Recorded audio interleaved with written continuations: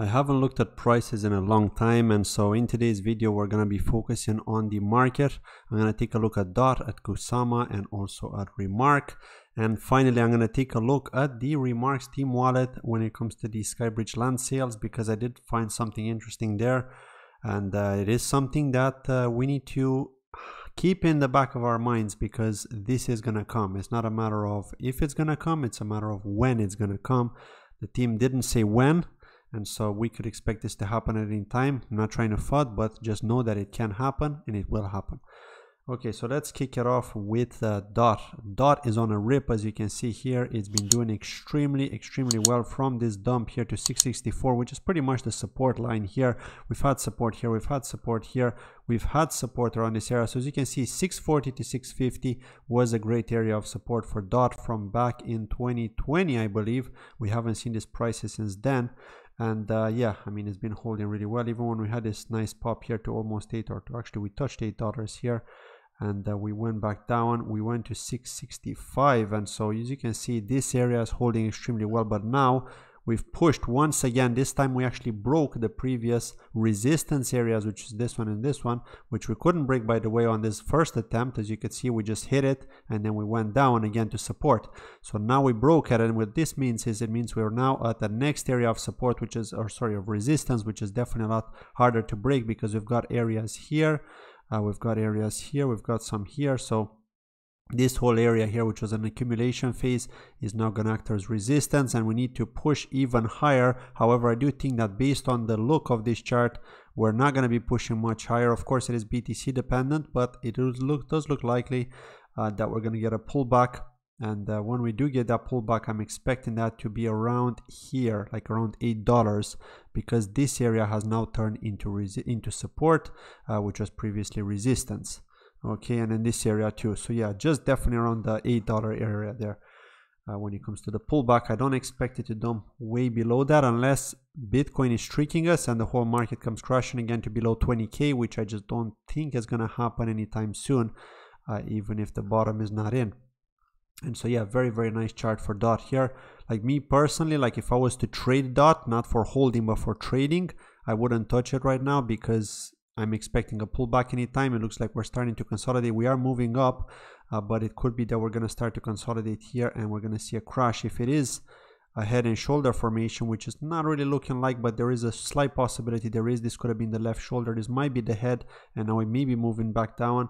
There is that possibility. So for me personally, I wouldn't be buying on spot trading, at least to run to go with this trade. But that's just me. Okay, now long-term holding, that's fine, because it is super cheap, and we know Dot has a great future ahead. Let's take a look at Kusama here. Kusama has been doing okay-ish, not as well as Dot. It is $65 at the moment. It had a nice pop to like 72 before pulling back to 56. And now it's going to try and push high once again. I think it's going to hit this area once again of around 70. We may see higher prices for Kusama, but it is struggling right now because we are at this important area of resistance, which Dot has reached as well. So that's the reason we're seeing this price of 65, and we're not seeing the same kind of rip with Kusama as we've seen with Dot, simply because of the chart formation. I mean, we have now reached this previous area of what used to be support has now become resistance, and this was the accumulation phase where Dot was at as well at the time. This was back in May, as you can see here. So this is between the 12th of May until the 9th of June. So this is like over a month now, or almost a month of accumulation here. So it's not going to be hard to break this, but once we do, the next area is not until, let's see if we have more here. We do have some resistance around $100. I think there's more around 80 as far as I remember, if I remember correctly. There's, yeah, $100 seems to be the last one. 80, let's see. No, there's nothing at 80. So yeah, it looks like $100 is the next area that we can expect here, unless we look at the historical chart and we see anything here. Let's go further out. 200. Yeah, let's see what we have here. Okay, 90 looks like the next resistance area. Yeah, around $90, because we do have this historical chart here from back in 2021, right at the start of the year when Kusama started to get that run up. We had a huge accumulation phase here between the 19th of January all the way up to the 7th of February before we started to push up. And so this is going to act as resistance for us around $90, and then the next one's $100, and then the next one is around $140. And so $90 is what we can expect if BTC continues to push higher, which is definitely great. But hold your horses, because remember, on the 8th or 9th of August, we can expect something to happen in the market when over 500,000 KSM are going to get unlocked from the second batch of crowd loans from back in September of last year. And so some people are likely going to sell, some people are going to hold, maybe stake, maybe crowd loan. But I mean, just the general sentiment that I'm getting is quite negative when it comes to the crowd loans, and so I'm not expecting too many people to hold on to their KSM and contribute to crowd loans. Some may be staking, but there may be people that are just pissed off and they just might end up selling. Okay, so there's also that risk as well, so you got to keep that in mind, that I am expecting some move to put pressure on the selling when it comes to that unlock. Depending on the price of Kusama, if Kusama reaches $90 and hits that next resistance area by then, there's a higher probability that people are going to be selling on the 8th of August. Okay, that's just my opinion, because the price is good enough for people to take that profit out. Next, let's take a look at RMRK. RMRK is doing okay-ish, okay, 359. I did expect it to do better. I did expect it to be around the 370 area, but as you can see, we are getting some selling pressure. At first, I was worried that this is the team selling the Skybreach land sale RMRK, but it's not the case. Okay, I'll talk about that in the end.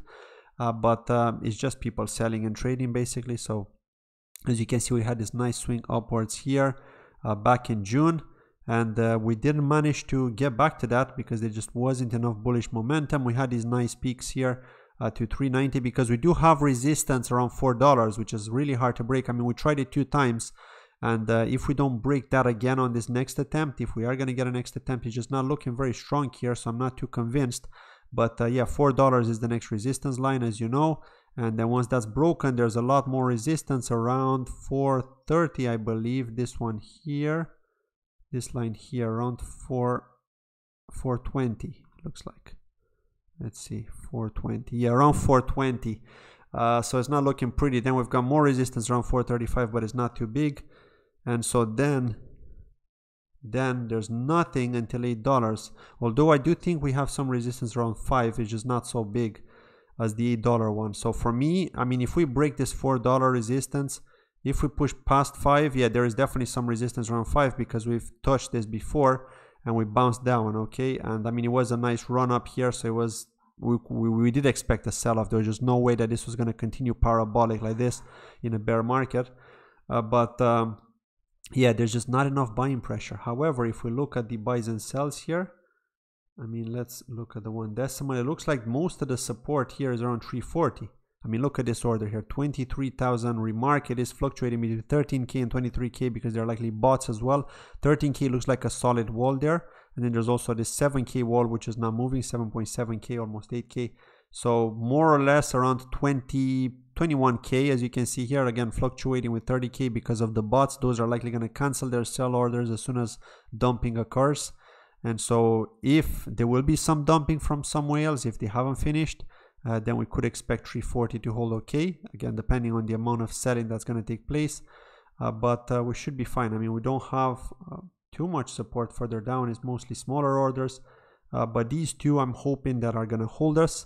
And then there's quite a lot of pressure, like I said, around $4 here. As you can see, 25.8K almost to go through before we can break that. And then at $5, sorry, we've got up to 56K to get to that level, and so that's not going to be easy there.